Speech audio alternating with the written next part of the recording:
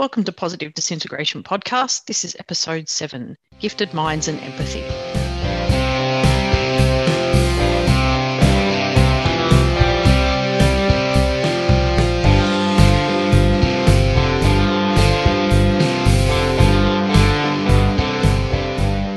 Hi listeners, welcome back to the podcast. This is Positive Disintegration, a framework for becoming your authentic self. I'm your host, Emma Nicholson, from the Adults with Overexcitability YouTube channel and the Travis Gift blog. And with me is co-host and resident expert, Chris Wells, a Dabrowski scholar and researcher. Hi, Chris. How are you today? Hi, Emma. It's great to be back. Happy New Year. Yes, Happy New Year to you too. We've finally made it to 2022. And I'm kind of excited today because I'm not the only person from Sydney on the podcast this episode. I know. It's very exciting that we have 2 people from Sydney at this episode. I think that's cool. So our guest today is Fiona Smith. Now, Fiona is the director and principal psychologist of Gifted Minds, which is based here in Sydney, Australia. She has been working with gifted children, adolescents and adults for over 20 years and truly believes she has the best job in the world, identifying, understanding and helping others understand, educate and parent these intense, sensitive and unique thinkers. Welcome to the podcast, Fiona. Very good to have you on. Thank you. It's really good to be here with both of you. Yeah, thanks so much for joining us, Fiona. I'm very excited to talk with you today. I'm fascinated to hear what you guys are going to ask me. It's going to be a bit of a journey, I think. No doubt. No doubt. Always is here. Exactly. Yes. Well, the first thing I want to know is how you first learned about Dabrowski's theory. Yeah, we have to go a long way back. We're not quite as far back as 1938, thank goodness. I'm not that old, so I'm feeling elderly compared to you two. So I guess the journey goes back to the birth of my oldest daughter, really, but that was before I knew about Dąbrowski. But she, from the time she was born, was an incredibly intense, sensitive child. Okay, so I was looking for answers from her birth. She's now 36. She was a tantrum-throwing, head-banging, super sensitive infant. She banged her head on the ground in frustration at the age of 9 months. So my husband's a psychologist and I'm a psychologist. At age 4, we took her to a psychologist because we could not work out what was going on with her. So she was the beginning, really, of looking at intensity and sensitivity. So I've always been looking for why and how to manage this. I mean, I tried everything with temper tantrums. I tried sticking her feet in a bucket of cold water. I tried chanting mantras to her. I tried everything. All that would stop her tantrums was holding her, and she would just fling her arms around and scream, I cannot help it, I cannot help it, I cannot help it. It's all too much. And that is actually what it's all about, too much. It's all too much. So she was assessed at the age of 4 and found to be extremely smart, and that sort of gave us a bit of a window into why she was having the tantrums, and that was to do with frustration. Literally, every time she was frustrated, she threw a tantrum. So, okay, so that's the very beginning. So then we soldiered on, and it took me 5 years to even think of having another child, and then I had my son, who was chilled to the point of being horizontal. So I had this intense first child, this extremely chilled second child. So then I thought I could start doing something I was very interested in, which was a master's degree, which was majoring in gifted education, and it was through the University of New South Wales, the Jerrick unit. So anyway, I got to listen to fantastic teachers from all over the world because Miracle Gross, who was the professor there at Jerrick, brought in speakers and helped us not just through the Masters of Gifted Education, but also through something called CODE, which is a Certificate of Gifted Education, to learn more about how to educate gifted children. Now, my background was psychology, so I was coming through with a psychology degree, not an education degree. So I wasn't so much interested in teaching. I wanted to know what was going on in the heads, especially the heads of my children, who are extremely weird. So I did the Masters, and through Miracle Gross and Catherine Hookman, I was introduced to the concept, probably first of all in those dark ages of overexcitability, because that's what they were cherry picking out of Dabrowski at that stage. So we're talking 92 through to 94. And yeah, I just was instantly, as probably a lot of parents still are, attracted to this idea of, yes, that is my child. My child exhibits all of these things in different intensities, frequencies, and durations. But yeah, the start was then. Yeah, so many people come to this because of their children that it really is amazing to me. And me too. That's how I came to it too, trying to figure out my own kid. And it was a huge relief to know that, yeah, this is the experience that children have. But also, I didn't see her as broken or anything wrong with her. I saw her as difficult. She was certainly difficult and intense, but I wasn't prepared to take her to a psychiatrist. I didn't think she had anything that indicated any problem. What I found from very early on was boredom and frustration increased all symptoms or reactions. And so I learned that this is a child that I had to sit, literally, we put her in a car seat, she screamed, she hated being restrained. The only way to stop her screaming when we were traveling in a car was to play games like, what rhymes with this, what rhymes with that? We used to play the game, the doctor's game. What's the doctor that treats feet? What's the doctor that treats bones? She was 2. So we had to keep her mind going all the time. Then there was the emotional intensity. I mean, when her brother was born when she was 5, her immediate reaction was, can we take him back? No, thank you. He's boring. I don't want to have anything to do with him. So by the time I'd lived through her and then done the masters, I was in a very privileged position, I think, of Jerick wanted to open up an assessment part to the centre, and I did not at that stage have registration as a psychologist, but Mirica and Catherine told me if I could get the registration, I could start on board with the assessment of gifted children at Jerick, and this was a dream. Like literally, I would be working with children that I just found absolutely mind-blowingly fascinating and had experience with. So yeah, I got my registration through. I joined the Australian Psych Society and I started working at Jerick, and that's when I really, really expanded and learned a lot more about Dabrowski and also about the whole theory of positive disintegration and embraced it within my whole framework of work. So tell us about your work with gifted children, now that we've had the lead up to it. Yeah.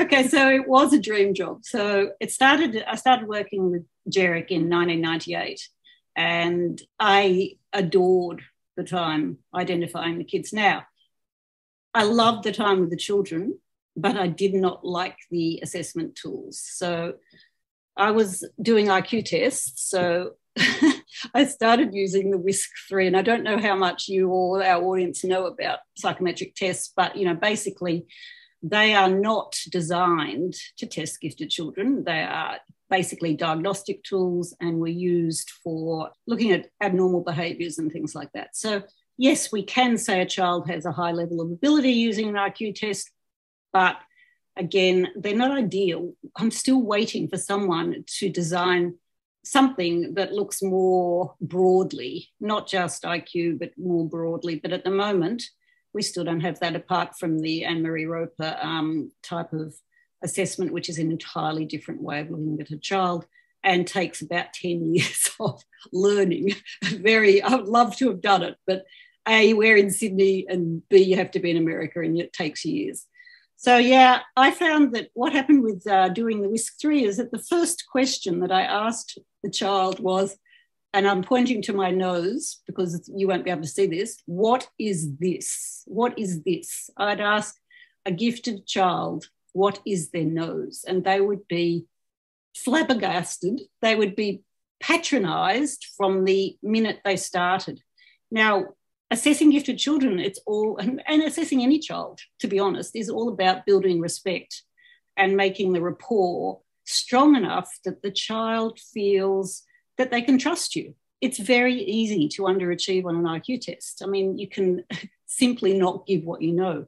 you can very rarely overachieve on an IQ test because you can't give what you don't know.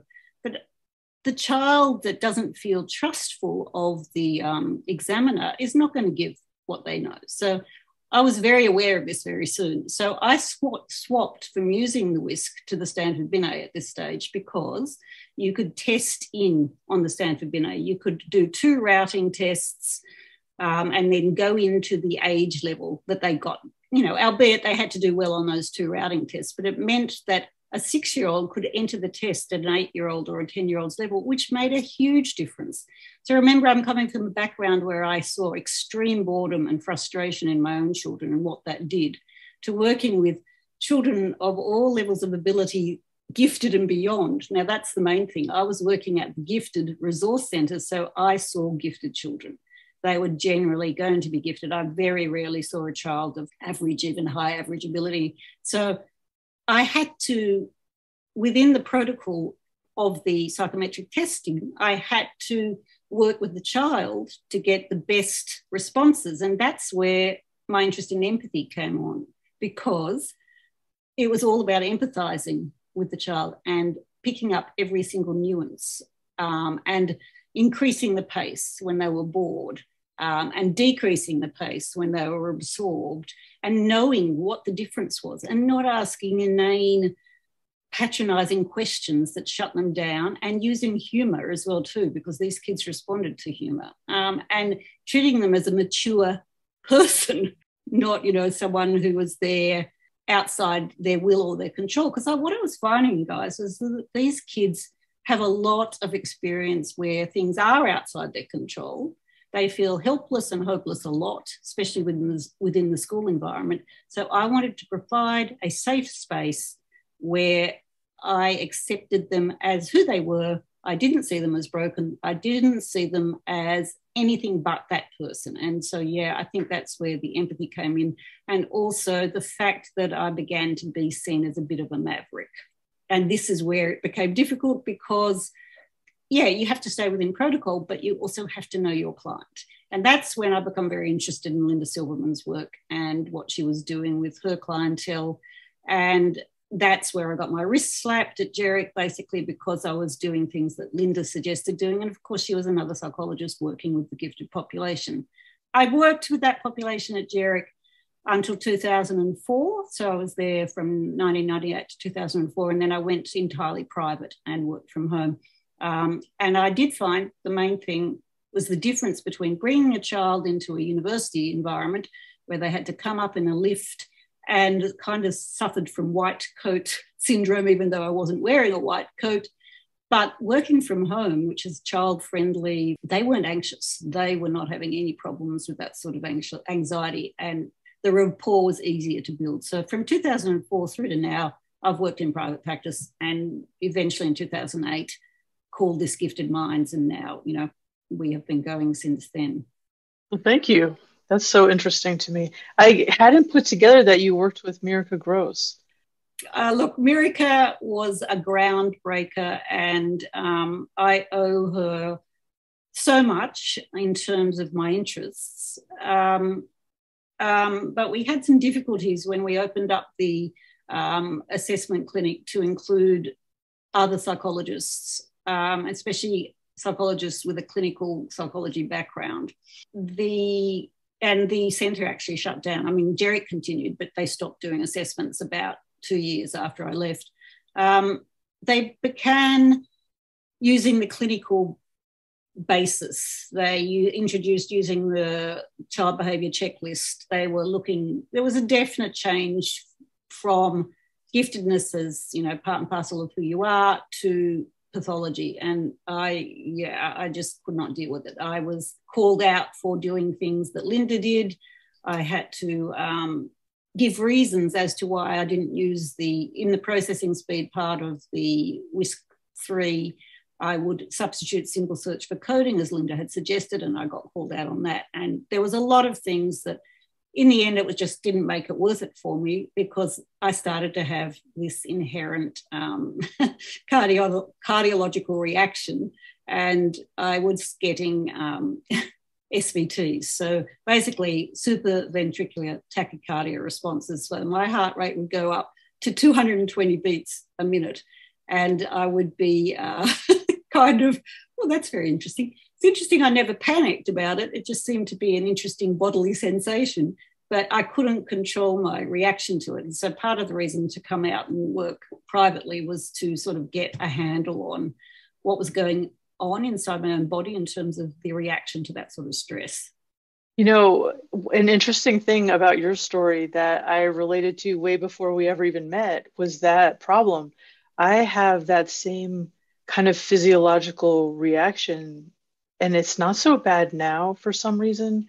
But when I was younger, I would end up in the emergency room because my heart rate would go over 200 beats a minute. And I would think, Chris, you know what it feels like then.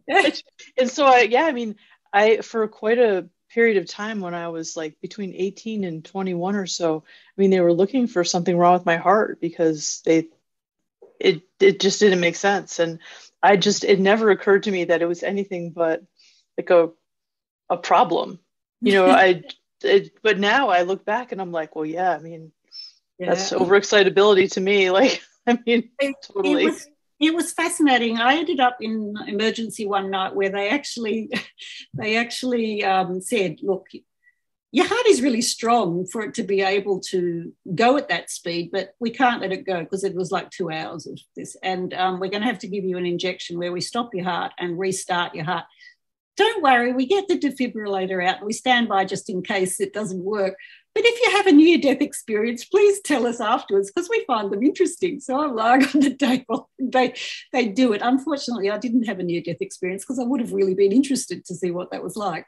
But then, you know, I was an adult working and I wanted to travel overseas and to go to conferences, basically, and talk at conferences. And I couldn't travel. I actually was stopped going to the Iowa Wallace conference in 2004 because of this. The cardiologist said, you cannot travel because you might have one of these episodes in the States and, you know, you can't travel. So they wanted me to have an ablation. An ablation is a thing where they laser the circuits in the heart. So it doesn't do that. So I went in and had an ablation.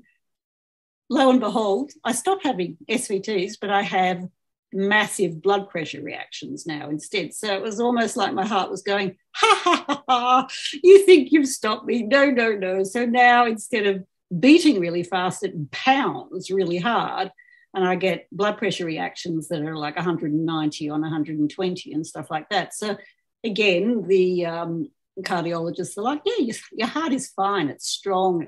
It's beautiful, but that could affect your brain. We have to stop that. You know, you could have a stroke. So that was part of the problem with my empathy was the reaction of my heart. And because I can't control it, and I still can't control it, and I'd rather have the SVTs personally because they were few and far between. But the heart blood pressure stuff is ongoing, unfortunately. So I've stopped doing a lot of counselling because it was worse with counselling than it is with assessment, obviously. But I keep some clients on that I just can't, you know, leave.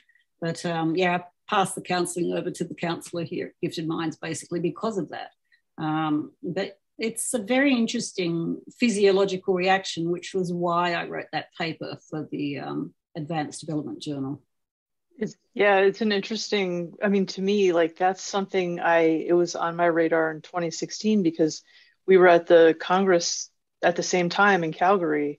And I remember reading it and thinking, like filing away for myself, okay, here's somebody else who has this intense physiological reaction, although yours is, you know, much worse than mine was.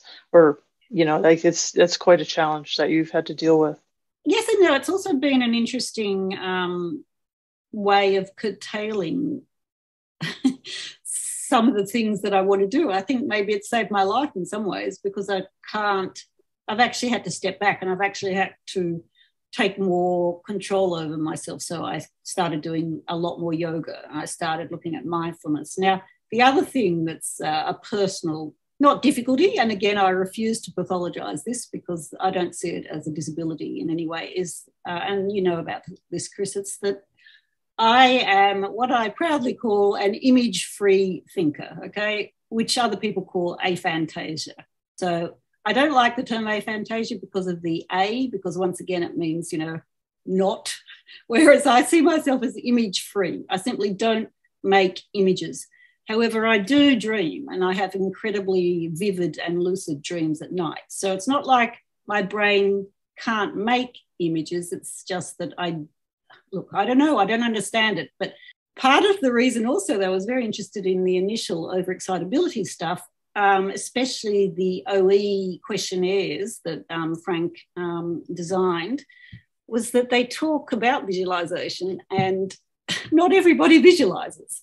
So I had to have a look at those and think about it and understand that thinking is unique. Okay, so thinking is very different for each person. So I found it useful in myself to know that physiologically and cognitively, I'm very different in a lot of ways, but that's probably not unusual. I think most people are different. Neurodiversity is a fascinating thing that's become more and more talked about these days, and that's part of it. But also physiological diversity is also very interesting as well, and the way we react and our intensity and our sensitivity, of course, brings me back to Dabrowski. So it just was perfect. It was a perfect fit.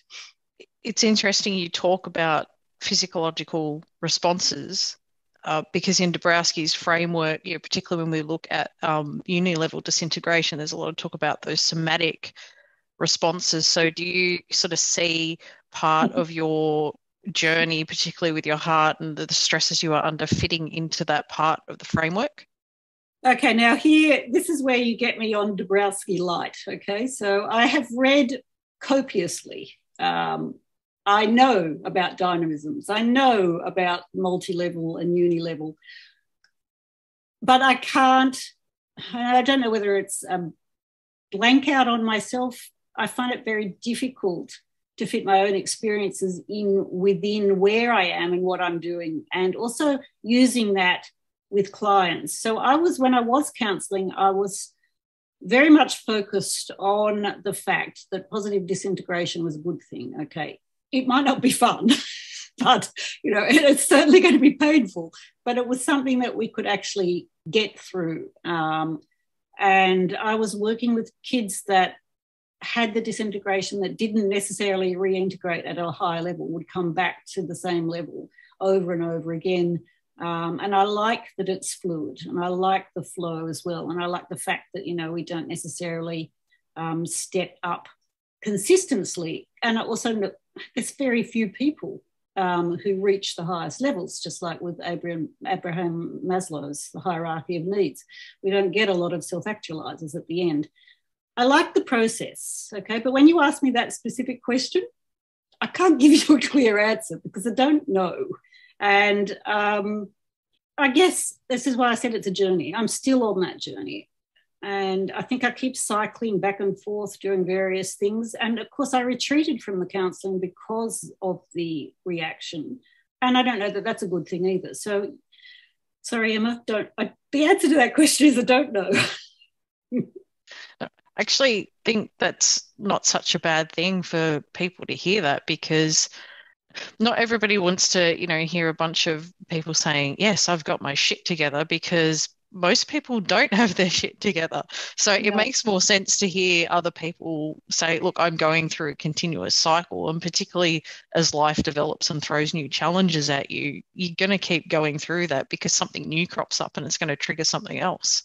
Yeah. And this is where I wanted to regroup about empathy, because as I get older, and I am worried about this, my empathy levels, though they're still physiologically extremely intense, I find I have a lot less empathy for the human race itself. And I know this is going to sound weird, but I think we're making such a mess of our planet that I'm kind of thinking, I have huge empathy. I was one of those children that picked bees out of the swimming pool so that they didn't drown, that won't hurt a spider, that believe that, trees are living and are very interested in forests and bushlands, and go my favourite place is in a tree, climbing a tree, feeling the tree around me. So I have this incredible empathy with nature, but my empathy with humanity seems to be decreasing. And I am worried about that. And I think it might have a lot to do with the consistent lockdowns and the pandemic. And I'm hoping that, I will be able to feel that again. Having said that, I don't mean that I don't empathise with the children, because I think the children are the ones that we have really screwed, basically. So, we have a lot of adults out there floundering around, still doing the things they were doing years ago, still using plastic, still, doing all the things that are just making this a whole lot worse for our children. And my empathy is with the children and with the planet. But I need to get my empathy back for adults, I'm afraid. So, yeah, that's what I'm thinking about. When you read that article, I'm thinking, ooh, I'm not really that empathy goddess. I wish I was, and I would like to get that back. It's understandable. We're being tested right now at the societal level, for sure. To use a Dabrowski term, we're kind of like trashing the planet, knowing it's not what we ought to be. Like, we've got all this science and data telling us that we're making a mess of things, and we're just choosing the lower choice continually, which is frustrating to witness. It's like a temper tantrum. Like, humanity as a whole is having a temper tantrum because we can't have everything we want all the time and do it the way we want to do it. And, this idea that we have dominion over the earth, it just stuns me. No other mammal has decided that they have dominion over the earth. It's our home. We can't, trash our home and expect to get away with it. We don't have another planet. The trope, there's no planet B. It's true. I think that it would be great to hear more about how you use Dąbrowski's theory as a framework, both personally and professionally, how it has served you in your own development and how it has served you as a psychologist in your work. Okay. Well, Chris, let's just dial back a bit because, as I said, I've been burned a couple of times, and that has had repercussions. So the first time was within the GERIC framework, and then the second time was when I was in private practice. So I was trying to work it out probably about 4 or 5 years ago now, when there was that massive attack on the idea of Dąbrowski's theory and the overexcitabilities, and there were people literally saying, no, that's all not right. And so what happened through the masters and my interest in the beginnings of understanding Dabrowski was that I did a number of projects for my masters using the overexcitabilities in different ways. Now, because I was fumbling around in the dark, I had some fun using checklists, and I actually sat in a kindergarten once and tried to work out on checklists, but I was looking at duration, intensity and frequency, as well as just, ticking it off. So I was sitting there trying to work out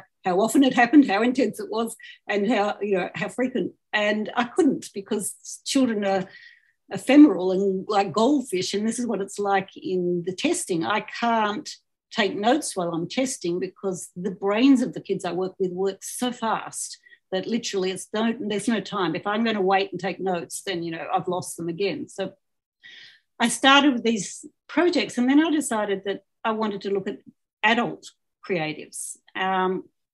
Now, in your experience, as you've gone around with this theory and you've grown up, you guys, you will have realised that people have baggage with the term gifted. So it's not a term a lot of people like. It's got, but we could spend years just trying to define giftedness. Generally, I go with the Columbus Group definition of giftedness, which is basically asynchronous development.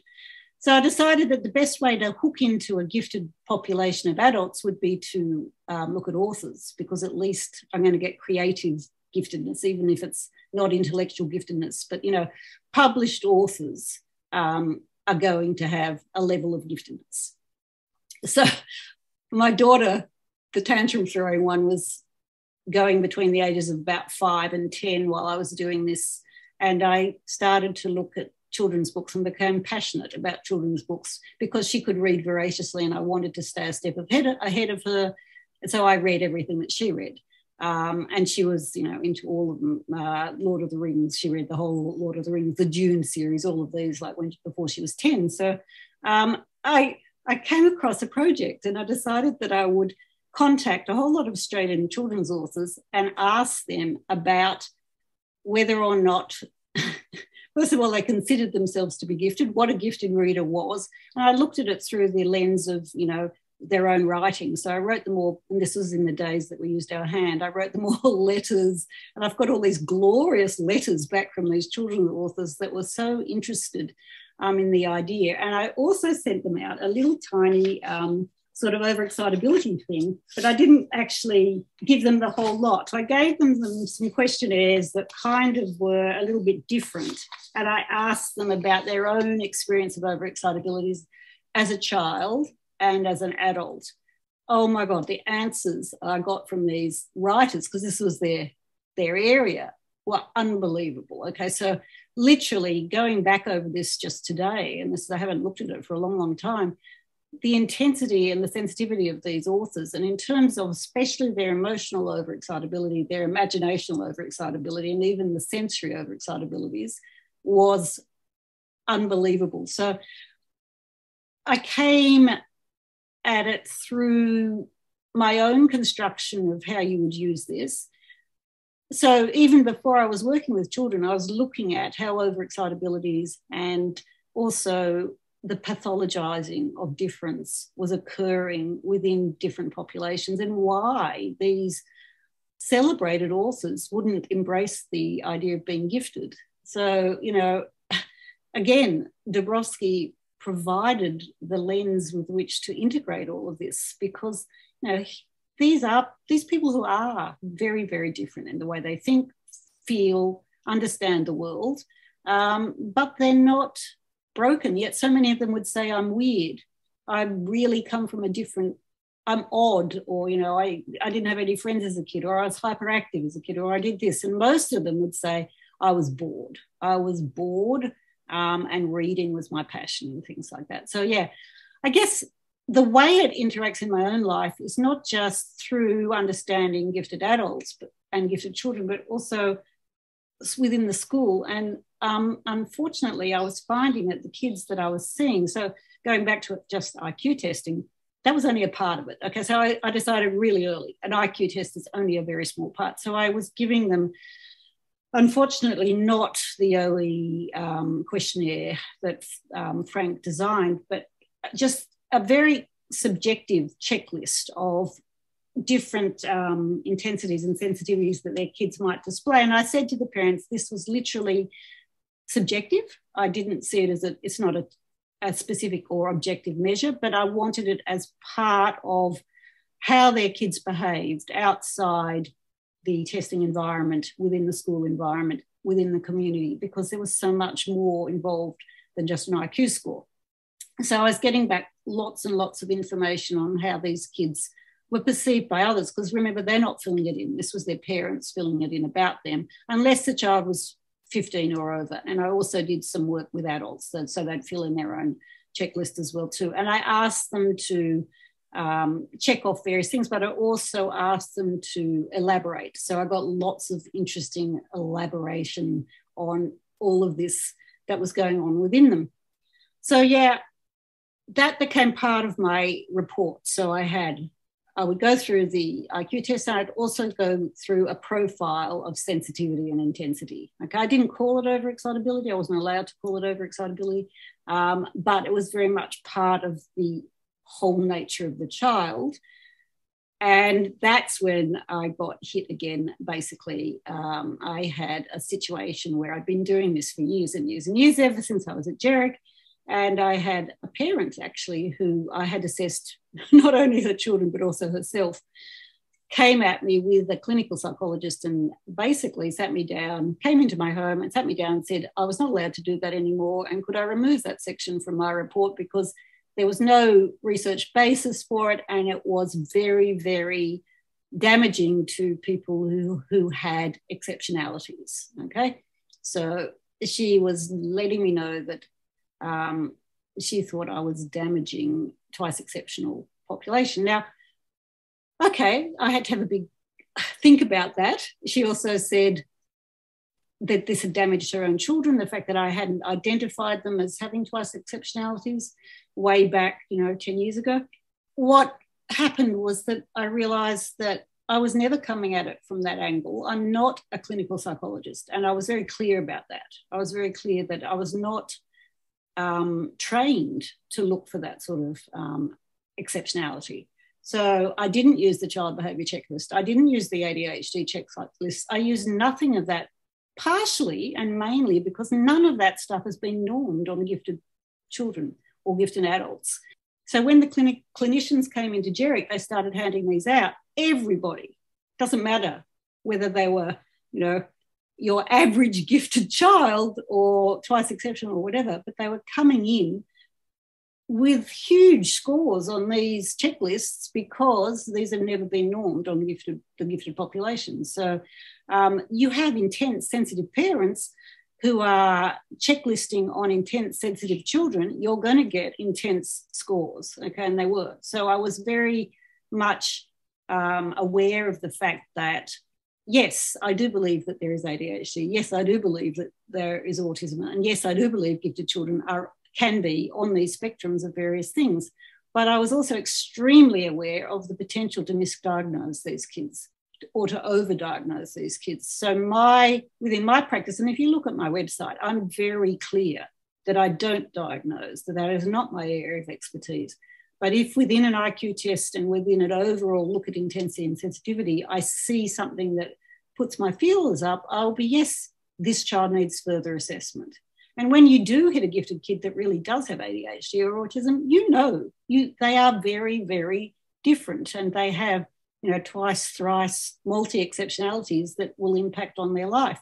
But a lot of the gifted kids that were showing high levels of frustration and high levels of symptomology within either at home or at school were often the bored gifted kid. Overexcitabilities in lots of areas were firing because they were bored, really, really bored. And this is what I'd seen in my own daughter. Okay, so if my main thing then was, if you take your gifted kid, you expose them to sufficient challenge at school, then a lot of this symptomology, this reactiveness is not going to be as difficult. You may not see it as much. The negative parts of it may disappear. The positive parts of it may become more intense. But the first thing that I was asking the parents to do was to get the child the challenge they needed. And one of the joys of IQ testing, guys, is the fact that the child doesn't know the level at which you're taking them, okay? So there's no fear. Then as long as I've done my job and the rapport is built, the trust is there, we have a good sense of humour, we just keep going up in levels until they are doing stuff that adults will do. So I could see how far these kids could stretch, and they could stretch phenomenally, okay? There were kids who are coming in at 6 that could do things that 12 and 14-year-olds could do. So I knew how bored they were at school. And I don't want to teach a bash, and I don't want to bash the education system, but these kids are doing the same stuff. They're doing it day in, day out at school. They're not getting challenged. And it's not the teachers, it's the curriculum. The curriculum is not designed for kids who are outliers. It's basically designed, and it works really well for your low average to high average ability kid, especially within a mixed ability classroom. But you've got your kid that's 1 or 2 or 3 standard deviations above the mean, it's not going to work for them. They are going to experience boredom, and this boredom is going to come out, and it comes out in all sorts of different ways, and it can be misinterpreted as ADHD, as autism, as oppositional defiance disorder, as all the different ABC labels that you've got, because any stimulation is better than nothing. And if you can't get stimulation, you're going to react in some way or another. So, yeah, I became very, very cautious in terms of being very clear about what and I was seeing and what that could mean, and the fact that I'm not anti any labels. I'm just very concerned that they're correct. It's a real tough issue. This is something that I'm so interested in because it's not easy to tell the difference between what is a disorder and what is giftedness. And the theory gives us an alternative Mm-hmm. to the mainstream. And that's what's so appealing about it to so many people. And that's your story, is that the theory appealed to you because it wasn't pathologizing. It was not a deficit perspective on these kids. But for me, when I came to this stuff, I was coming from the lens of pathology and I was very comfortable with it. And it was off-putting to me when I first discovered overexcitability, because I thought this is just euphemistic bullshit. I have ADHD, and I did not take kindly to the idea that this was some alternative perspective. And so I've been just fascinated to see the changes in my own thinking and my own understanding of myself, not thinking of myself from that deficit lens anymore, and how it's opened up my horizons in so many ways to not box myself into this idea that I have a disorder. And I've tried to, unfortunately, and also my story is that I came to this from pathologizing my kid. We went straight to medication and diagnosis with him instead of trying to really understand the underlying reasons why he was having such a hard time sitting still and producing in the classroom. And I wish I could go back in time and not start him on medication as a 6-year-old and put him on that path. But, we can't. Yeah, but, Chris, teachers, and again, I'm not teacher bashing because I think teachers have a massive job being counsellors and, of all different things within the classroom.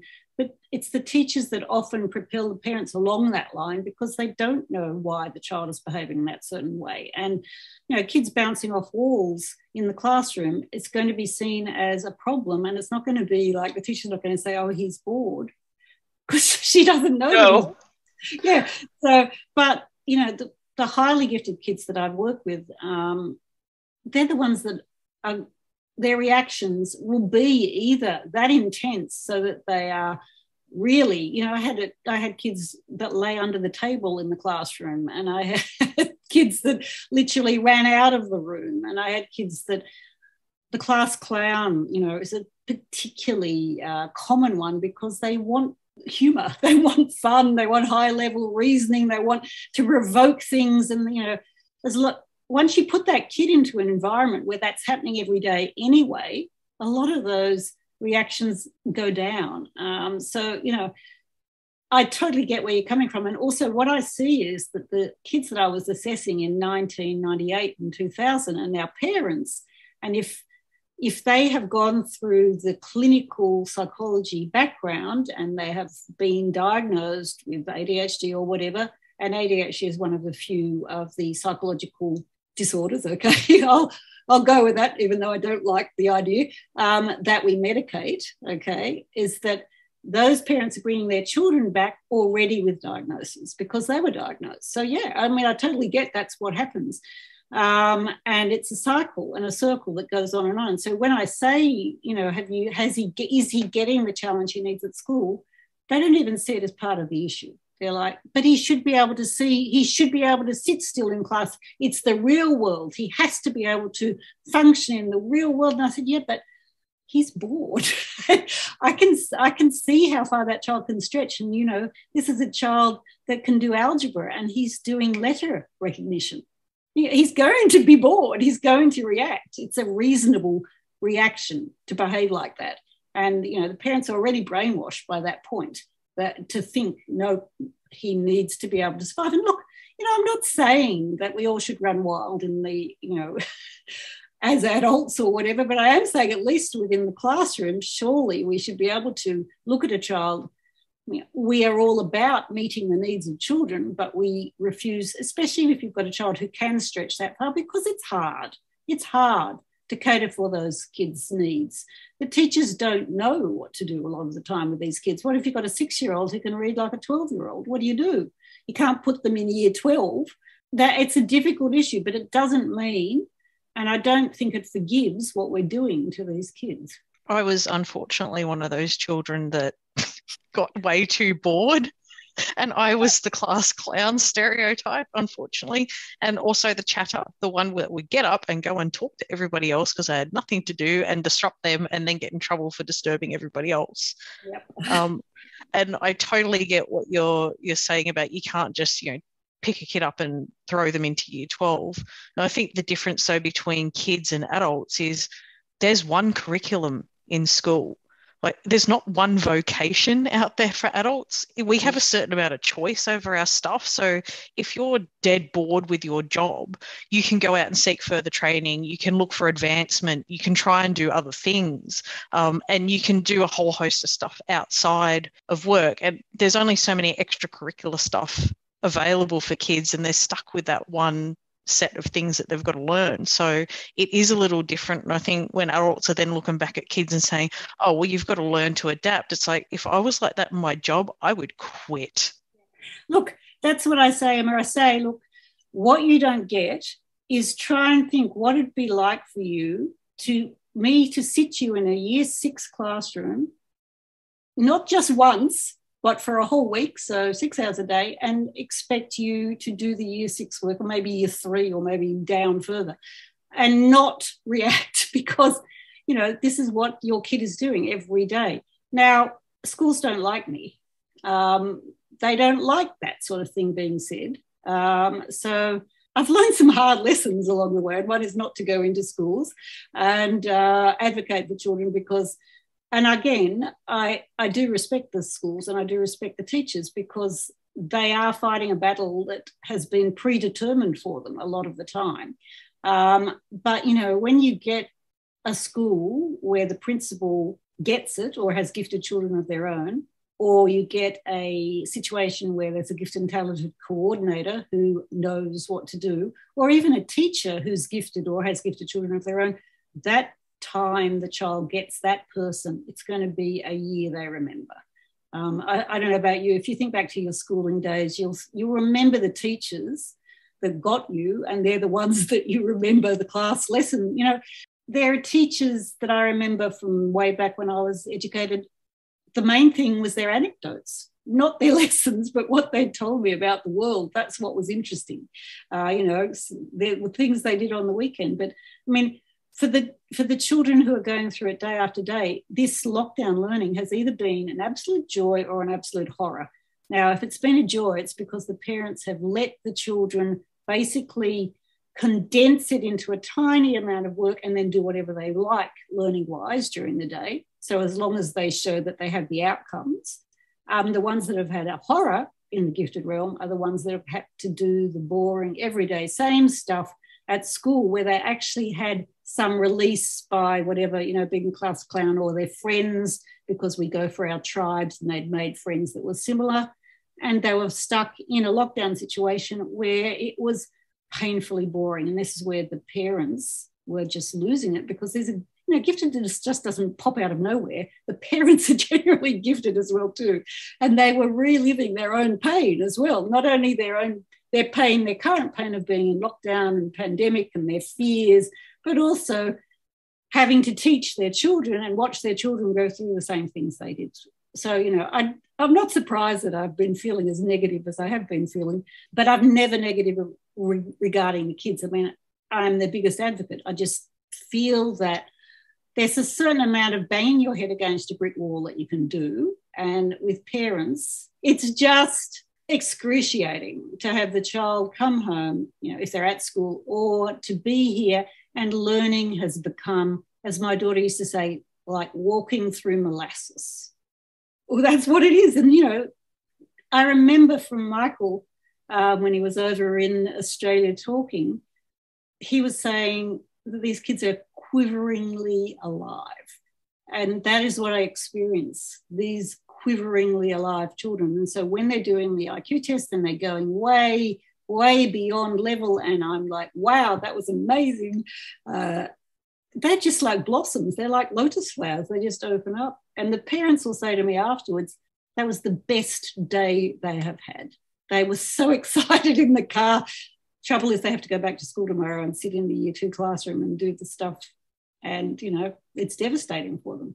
Yeah, that's why I'm so passionate about it. It's the kids. and I still seeing them, so it doesn't go away. I noticed in your empathy article, you talked about being able to achieve empathy through reading books and fiction, which is a passion area of mine. Do you think some of that ability for gifted kids to empathize with those characters and sort of get into those books is because they're seeing themselves in a way on the page, and they're seeing characters that are described not only in terms of maybe being different or even possibly being gifted, but it's described in a way that also engages them, because I know Hermione in particular in the Potter series is one that a lot of kids will say, yes, I see myself on the page finally. As I was saying before, reading and books were a passion, and I've become very interested in how much they gave gifted kids because of my own daughter's experience. And now she is a published author. So finally she got to do what she loves the most, which is writing. But yeah, and I think the trouble for me is that these kids need access to much higher level writing much earlier. Okay, so if you've got avid readers, holding them back on, and the reading books that they do at school with the very low level abstract content is going to cause huge problems. Okay, so these are the kids that want free access to the library. They want to read way above their age level. They at 6, yeah, they're Hermione. They want to read about Hermione because they relate to her at age 11. Okay, they get where she's coming from. Also, she gives them permission. My favourite, Prisoner of Azkaban, where she can do multiple subjects because she's got a time turner. So imagine how much fun that would be, as long as the subjects were interesting. But of course, at Hogwarts, the subjects are interesting because you're learning how to be a wizard. How cool would that be? But yeah, look, I think, Frodo and Sam in The Lord of the Rings, I used it in the article as a classic example of empathy, what they did in terms of Gollum, the fact that they spared his life.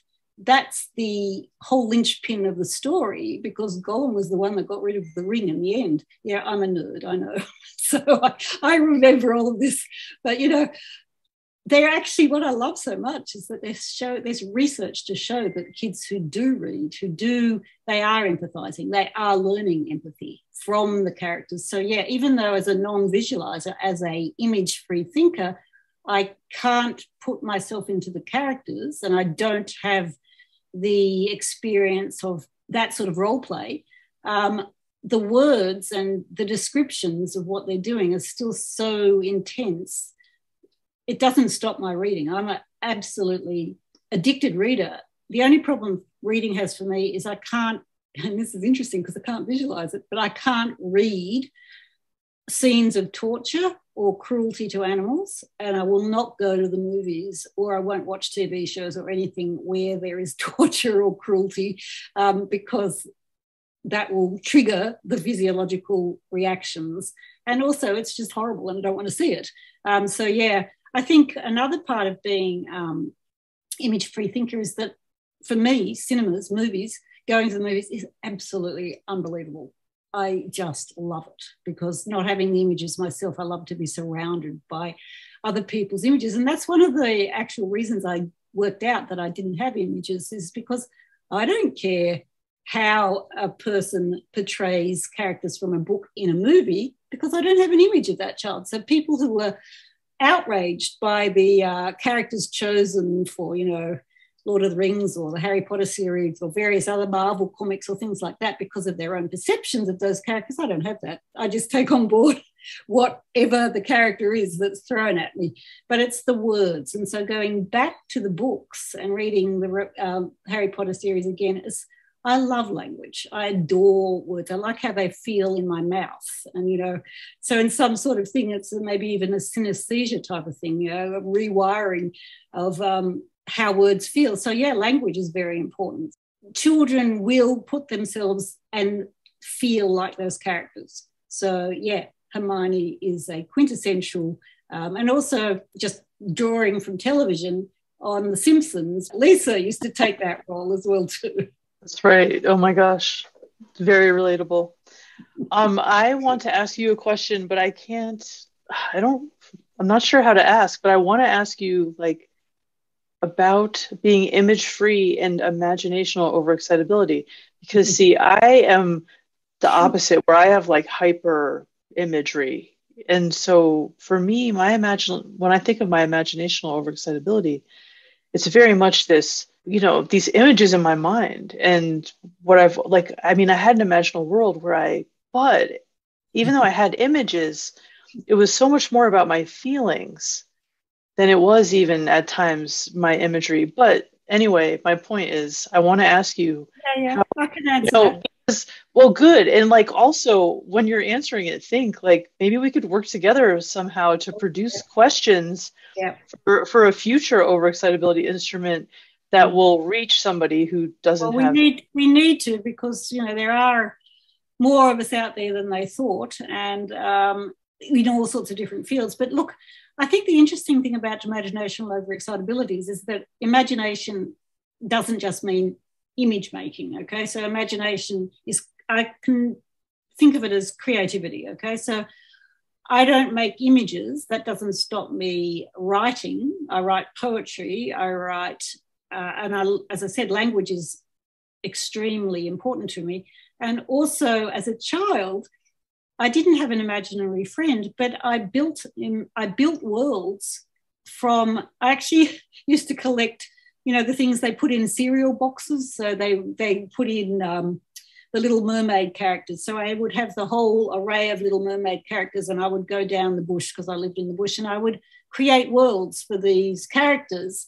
Literally, like I would get gumnut blossoms and I'd dress them and I'd put them in little places under a tree, and I'd set up little fairy kingdoms and things like that. So yeah, I expect that's highly part of the imaginational overexcitability, but it was real, like I was doing it. So even though I don't see the images, I will script things, even if it's not, as a child when I was doing it realistically, I will also script. So if I want to say fantasize about something, I will have a script about it. So I will say I want to think about traveling. Instead of seeing a picture, I'll say, right, Paris. Well, yeah, okay, so I want to walk down the streets in Paris again. I want to go to Notre Dame. I want to see the river flowing in that incredible weird colour that it has. And then I will think about it in all different sensory ways, and I'll be able to bring that back to me, but I will never see the picture. So there's no image there, but I can recreate that for myself in a language sort of way. Look, you're hyper-visual, you're what they call hyper-aphantasic, Chris, and so is my son. So Dom works as the counsellor here at Gifted Minds. So he is hyper-aphantasic and I am aphantasic entirely. And we have such an interesting bounce off about different children seen from different perspectives. I really embarrassed him once when he was 14 or 15 years old. All three of my children had imaginary friends, okay? So I thought it was normal. I didn't have them because I couldn't see them, but I thought everybody did. So when he was about 14, his friends were hanging out here, and I came bouncing down the stairs one day and I said, oh, hey guys, so I'm just really interested in my work. Can you tell me about your imaginary friends? And Dom sort of looked at me and they went, what are you talking about? We had real friends. We didn't have imaginary friends, Fiona. I don't know what you're talking about. So he's never failed to bring that up, about the fact that not everybody has imaginary friends, Mum. It's only a few people, but his were really clear. He used to have mud people that lived in the walls. He would see them and talk to them. And my youngest daughter had an imaginary dog, and we'd go to the park and the dog would come with us, and she accused my older daughter once of sitting on it and killing it, and that was the end of the dog. So it was an interesting payback there. But yeah, so I think the journey through Dabrowski has been fundamental to me, because he's given me a way of seeing these children that I've both raised and worked with in such a multifaceted and positive way. It's been a joy really having the theory there, because it's been the only theory, the positive disintegration, that has worked for me. I've never found anything else that I can sort of hold on to in such a way. I mean, I've done a lot of work reading different therapists, Carl Rogers, Adler, all the different therapists, and I like a lot of things they say. But in terms of the theory of positive disintegration, I like the fact that, it is okay to fall apart, and we are going to fall apart, yet we can actually pull ourselves back together like Humpty Dumpty in some way or another. Whether or not it's better or not, I don't know, but we can keep on doing it. It's just not going to be one falling apart. There's going to be a number of them, and maybe we'll get better at it. It's so true that it's not like it's just one time. It happens plenty of times over the lifespan. There's just one more thing that I just thought of while we were meeting that I wanted to bring up, Fiona, and that's, I know that, at the beginning of the pandemic, roughly, we were supposed to have this conference here in Denver that Linda was going to have, this child-centered symposium. And so I know that you have been meeting with like Maggie and Michelle and Willem, or you were, and Ellen, talking about gifted adults. And so, I would love it if you could just take a moment and talk about, what you have talked about with them in terms of gifted adults, and this is what we're missing, to my mind, in the gifted world, is that there's been such a focus on gifted children that those of us who are gifted adults kind of have been lost. Yeah. We don't have community that's enough. Chris, I think a lot of the problem has been to do with the fact that it's gifted education. So we're only looking at children between the ages of, schooling years. So gifted education is all about schooling, basically, and what we do with them in school. So, we have a huge missing chunk because it doesn't go away. It's not like it's measles. You don't get over it. You go on with it, and then you have your own children, and the process keeps on going and going and going. I think the joy for me, and I came in late to the group that you're talking about, so I don't feel particularly adept at telling you about what we've been talking about for a long period of time, but the essence of it has been Maggie's PhD and the way in which gifted adults see themselves and don't see themselves, and that is in tune with my work, which is I did a lot of talks with seeing. I started with matrilineal lines of giftedness, and because that went down so well, I then did patrilineal lines of giftedness. And I just became fascinated with the fact that so many mums would say to me after getting a report and talking about it, oh, it comes from my husband. It's not me. I'd be like, excuse me. There's a lot of gifted women out there who have no understanding of their own innate giftedness.